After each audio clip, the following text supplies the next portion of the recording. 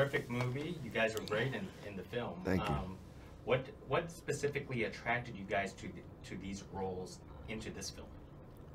I mean, for me, I think it started with the script. You know, reading the story, and I love when it's a true story. It kind of rings even, you know, a little deeper, and you want to see how they're gonna handle it. And I thought they handled it really well. Where it's, you know, I could relate to this idea of someone having to kind of deal with some of their past and searching for their purpose in a way, and finding that through the Marines, and finding that connection. Through what, out of all places, through with the dog. You know, how much she learned through this dog, and I loved also just the idea of how she fought for that dog. You know, after she, you know, got out, and what she had to do, and how she actually changed the process of how military dogs are handled, and how you can try to get them post-war or post, you know, anything like that. Yeah, for me too. I really love the way it was written. I love stories where you get to see the human being evolve, and for it to come from like this relationship with Rex, with the dog, is like, wow, you see this person going through some tough times. You know, Megan Leavey at the beginning of the story, you know, her relationship with her mother, drinking, she just doesn't have a life together. Yeah. And like to see her evolve and go through this, and it feel like it is a real story, a true story being told, but it's not like being told in a sappy way, because you see her flaws, you see her. And it's not like we got to make this such big and dramatic. The drama is just in the real story and in the characters and their relationships. So I read that and felt like, man, this is a great project. And Gabriella, our director, is like, I liked her heart and her vision for it. So I just wanted to be a part of it. I was a fan of hers too. Yeah. She did a great documentary, Blackfish. I was like, she's got a big heart. You can tell. Yeah. Yeah, that's a great film too. Yeah.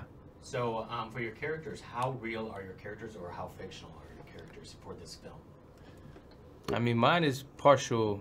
You know, he was a soldier with her, and they did become really close friends. There was nothing ever romantic or intimate about it, but she's still friends with that guy today. So, you know, obviously they changed that a little bit for the film, but yeah, he's partially based on a real character. Yeah. Yeah, I think my character was based on a gunny that she had in the Marines, but not specifically. His name wasn't Gunny Martin. I don't know if he necessarily was a black dude that came from where my character came from, but you know, that character represented something in her life that she really experienced with her Gunny.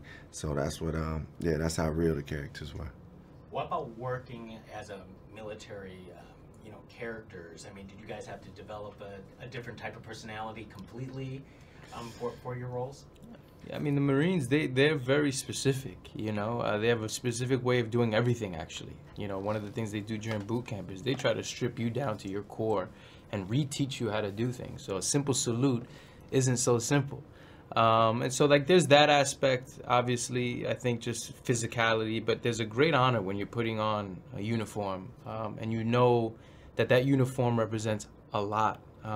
It's a very, you know, it's a pretty profound feeling, and we have these consultants there on set, you know, who are making sure we're doing things right. But I think there's also a sense of pride, at least for me, that I want to make sure if a military person watches this movie, they feel like, okay, you know, they did it justice. So that's a goal, at least. Yeah, and once you know, when you start going into it and you relate to it and you understand what somebody who joins the military, what sacrifice they're giving, and you just get to know people who have done it.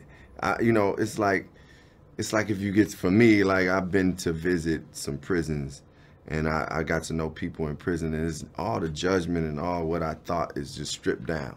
So me getting to know people that were Marines, I was like, man, this is, everything I had was stripped down. I just got to know them as human beings, and I felt like it was our duty as these actors and directors to really display and express the things that they go through and who they are, and the diversity of who they are too, because, you know, like, you get into labels, oh, he's a Marine, he's a sergeant, but yeah, I mean, it's way more layers to a human being than just that. You're not only just a journalist or a TV personality, you got so many other things to you, right?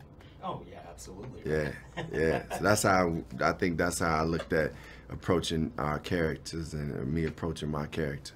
Well, I have to admit, you were one of like most likable sergeants I ever watched on screen. Oh man, I'll take that, man. Thank you, man. I mean, I'm grateful. I definitely did wanted to have the strength, wanted to have the charge that a gunny sergeant would have, and but he still cared. He still is a human being. So.